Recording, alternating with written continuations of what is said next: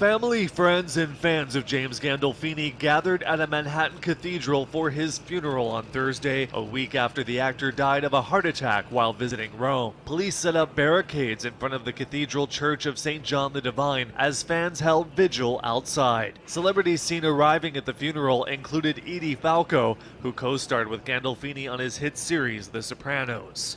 Cameron Diaz has reportedly signed on to star in the new movie adaptation of Annie. The actress will play villainous spinster Miss Hannigan. Sandra Bullock had previously been in talks for the part, but pulled out. Finally, festival goers have already started arriving for this year's Glastonbury Festival, which starts on Friday. Revelers have been busy pitching their tents across the 900 acres for the three-day music fest. This year's headliners include the Rolling Stones, Mumford & Sons, and Arctic Monkeys.